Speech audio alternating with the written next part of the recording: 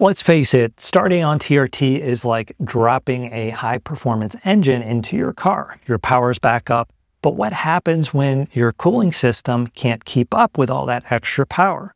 The engine starts to overheat and things start breaking.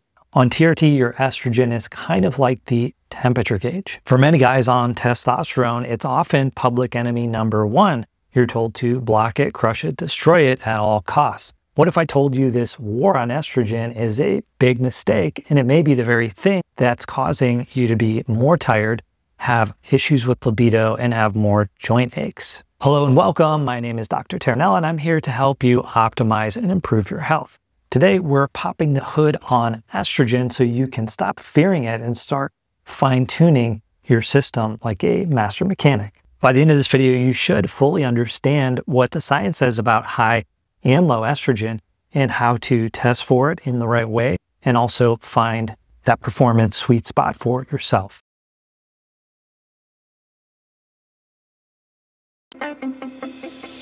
Okay, so here's the biggest thing you really need to internalize about your TRT and estrogen.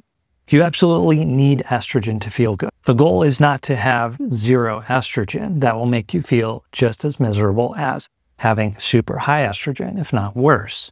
And we know this from landmark human studies that really analyze and look at this distinction.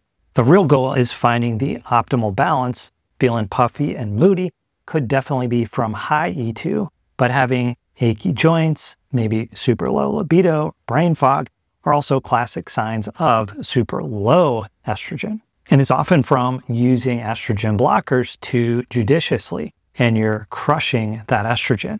Optimal living and optimal health is going to be found in the middle, not at the extremes. Now, I realize this can be somewhat complex and there's different opinions on this. And so if you want to learn more about how to optimize all your TRT labs, including the estrogen, and truly master this process to dial everything in, check out my comprehensive guide, Mastering Your TRT Journey. It covers everything we're talking about here today, plus more. You can find a link for it in the description below. All right, so let's break this down with a little bit of science to back us up. So first of all, why does testosterone even turn into estrogen? Well, this is a natural process. Actually, your body uses an enzyme called the aromatase enzyme to convert a portion of that testosterone into estradiol or E2. The more testosterone in the system, the more estradiol you're going to get.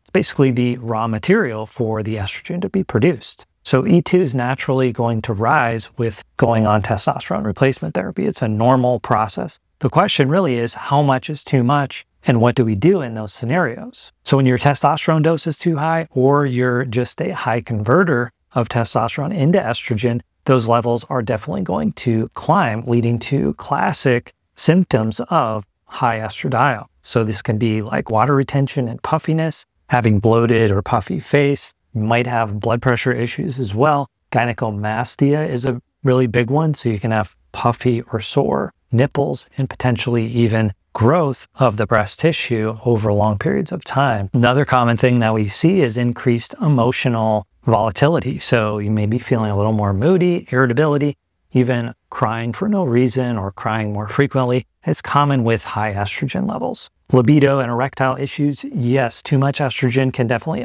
impair sexual function because it does have kind of a blocking effect on the testosterone too. What about the other side, symptoms of too low estradiol? Well, this is what happens when men panic and overuse aromatase inhibitors, or perhaps they just got fed some poor advice. They crush their E2 into single digits, and the consequences sometimes are more severe in some than others. I've had people that have low E2. We've overshot the mark and they don't even really notice it. So it is kind of individually based, but some of the symptoms that people do report when their estrogen is too low is painful, achy joints. Estradiol is crucial for joint health. It kind of acts like a lubrication, and it's one of the common symptoms of low estradiol is joint aches. In fact, a lot of times when men go on testosterone, they notice that they have less joint pain, and that's likely from the estradiol levels going up in conjunction with the testosterone. Libido and erectile function, this is a big one, and we talked about this for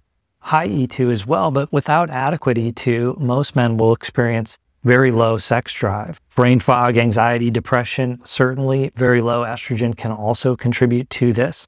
but so can low testosterone. So we really have to be careful about evaluating all these different markers. And that's why in the context of where you're at and starting testosterone and where the labs are being drawn, all that factors into how we decipher what the reason is and what the next best steps are going to be for you. So you may be thinking, how do we actually know that this is true? How do we know that everyone's going to respond this way? And the answer is we don't for sure, but we don't also have to guess, because a landmark study published in the New England Journal of Medicine clarified some of these things perfectly. They gave men testosterone, but in some groups they used an estrogen blocker, an aromatase inhibitor, to block the conversion of testosterone into estrogen. And the results were pretty clear. They found that while testosterone itself was primarily responsible for increasing muscle mass and increasing strength, the estradiol was essential for regulating body fat. And when E2 was blocked, body fat actually increased. And critically, both testosterone and estradiol were required for normal libido and erectile function. When either was deficient, sexual function actually went down. So this study pretty much validates that trying to eliminate estrogen is a massive mistake for your health, but that doesn't mean we want sky-high estrogen either. So what is the actual optimal level of estradiol, or E2? And this is the million-dollar question.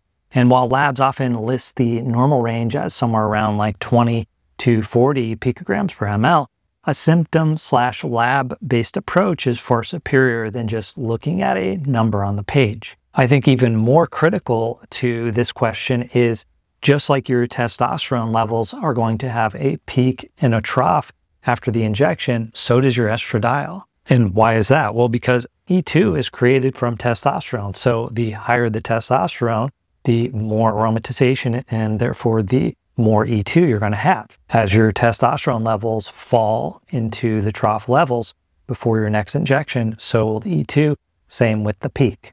This means that a single estradiol marker is really just a snapshot in time.